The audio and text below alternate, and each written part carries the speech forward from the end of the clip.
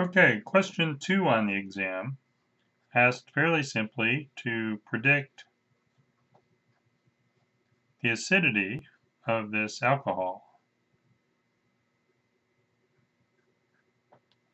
And this is where having some good compounds in our knowledge base that are similar to this would be really useful. So very, very similar to this would be the same alcohol without the fluorines, simply ethanol.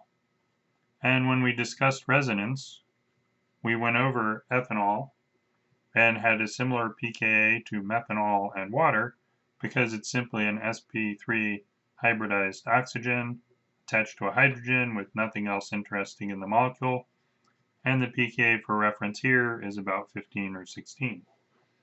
So what we're asking ourselves is what's the difference between ethanol, which we're very familiar with, pKa is 16, and trifluoroethanol.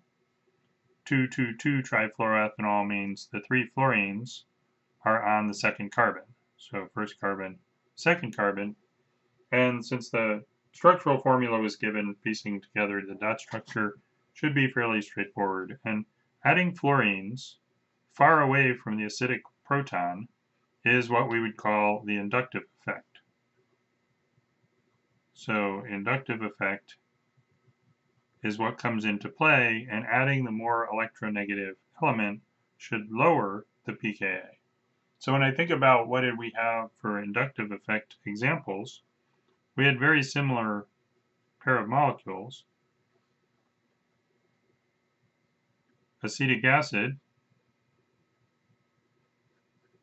was pKa 4.74,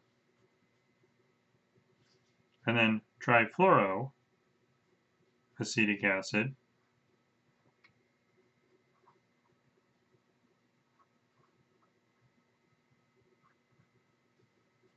pKa, I believe, is about minus 0.3.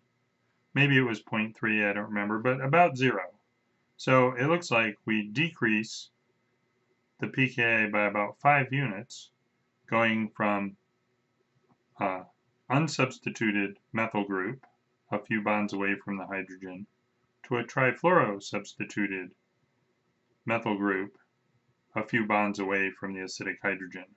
So if this guy is going to be minus 5 pKa units to the inductive effect,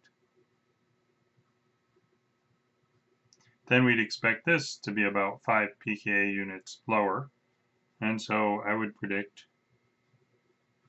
pKa equals about 11. And I think when I looked it up, it was about 11.5 to 12.5, depending on what resource and who reports it. So you can see by simply looking at the inductive effect, the other thing that's sort of a double check here is the difference between ethanol and acetic acid is that we infuse some resonance with this guy. And so adding some resonance in here increases the acidity. So we go down about 11 units from the no resonance to the very good resonance. And then, so if we do the same thing here, if we went down about 11 units from something to 0, we'd still be predicting a pKa of 11. So either by comparison